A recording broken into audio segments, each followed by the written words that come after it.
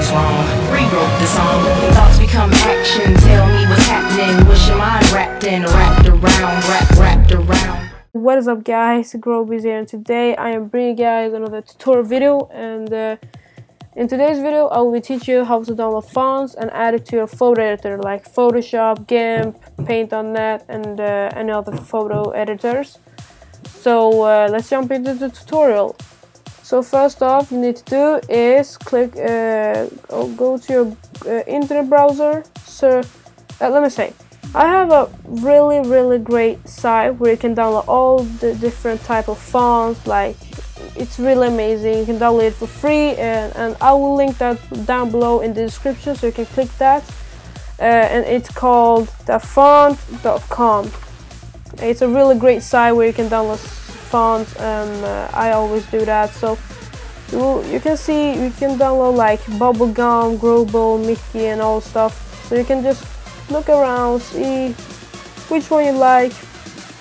I'm gonna pick one that I like. Let me just find one.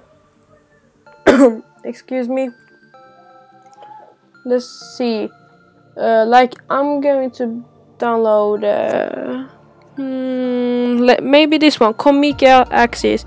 So when you have decided to download that font, all you need to do is click download, and it will pop up here if you're in Google Chrome, down here. Click on it and it will extract to a file. Double click the file, and you will see a DMG file. It says you need to double click the .ttf file.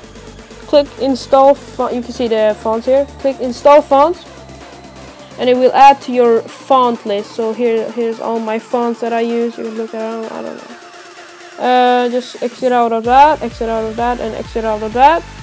So go into your photo editor, Photoshop. I have Photoshop, so let me just. Oh shit! Oh my god! I accidentally pressed open, but new. Okay. Type. Let me see. I'm just going to type Grobiz, and to change the fonts to the font you downloaded, click the arrow over here and search for the font you downloaded. Mine was called CS6. Here's the font. See, it's amazing. You can download any fonts on the website.